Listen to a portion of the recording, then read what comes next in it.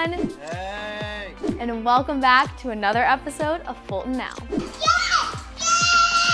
We've got all the info you need to know before we finish off the school year. So sit back, relax, and enjoy our last episode before summer break.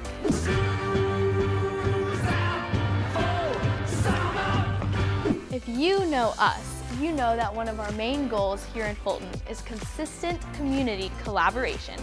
2 faith summits were held in North and South County with a focus on building successful community partnerships to support the social and emotional well-being of students. Principals, faith leaders, and other members of the community gathered to get down to the nitty-gritty of how they can make their schools and communities a better place for students. People always say that learning can be fun, but did you know that learning could also be delicious? So delicious! The Student Choice Food Challenge was a great way for the Fulton County School Nutrition Program to empower students to make nutritious choices while learning about good eating habits. Students got to taste test recipes and vote on their favorite meals, which will then be served in school cafeterias. Fulton County Schools is totally aiming higher than anyone who thought ketchup counted as a vegetable. That's just dumb.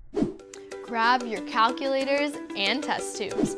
Feldwood Elementary School had a week-long STEM celebration with celebrity guests like Mayor Bill Edwards and board member Kimberly Dove showing up to share motivational messages, and students showing off their own projects and experiments. These amazing mini engineers and pint-sized scientists put those old school baking soda volcanoes to shame.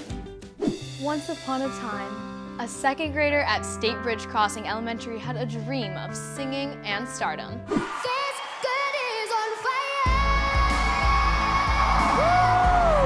Angelica Hale followed that dream to become a sensation on America's Got Talent, going on to tour all over the country. She was even featured on the Today Show. Now, in just 5th grade, Angelica returned to State Bridge Crossing to surprise her former classmates with a mini concert. Who do I talk to get backstage passes to the next show? Pretty please. For the first time in Fulton County Schools history, one of our own has been chosen as the Georgia Teacher of the Year. Wow, that's awesome. Congratulations to Allison Curley Townsend, 3rd grade teacher at Barnwell Elementary, 2019 Georgia Teacher of the Year, and all-around rock star. She believes in parent involvement, student engagement, and leveraging the power of the teaching community to be innovative and transparent. I'm sure she plans to use her newfound fame and power to provide free pizza and donuts to all Fulton County classrooms. Right, Miss Townsend? What do this cylinder and this student have in common? They're both graduated. Get it? Oh, brother, this guy stinks! That's right, it's that time of the year again. Thousands of seniors across the district are reaching the end of their journey with Fulton County Schools and preparing to embark on the next chapter of their lives. Tassels were turned, caps were thrown, and goodbyes were made. I hate goodbyes.